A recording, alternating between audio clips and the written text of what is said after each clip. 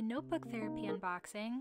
I've been using notebook therapy for a few years now, and I'm not sponsored by them, but notebook therapy, if you're somehow seeing this, I would love to be. Anyways, my favorite thing about notebook therapy notebooks is how durable their pages are. They are able to withstand a lot of different mediums because I tend to like to use markers, even sometimes watercolors, and the pages don't seem to like rub through or bleed through.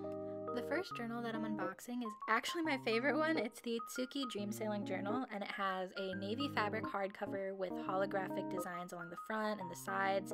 It even has along the pages a cute flower design going down. I don't know why that brings me so much joy, it just does. Both of the notebooks that I purchased were A5 bullet journals, meaning they have a dot grid pattern on the inside instead of the normal line sheets. These ones also do have 176 pages in them, but I know depending on the journal that you're choosing, they have a few different sizes.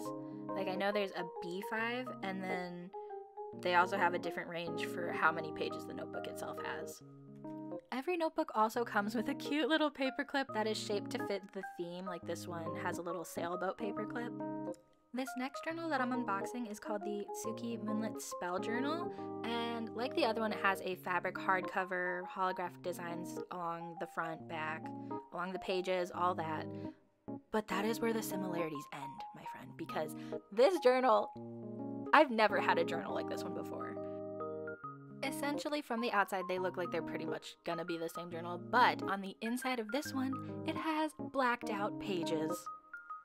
While this one has blacked out pages, it is still a bullet journal, so it has that dot grid pattern on the inside. I believe when I was selecting this journal, though, it gave me the option to have dot grid or blank pages. Unfortunately, as of posting this video, this specific design is sold out.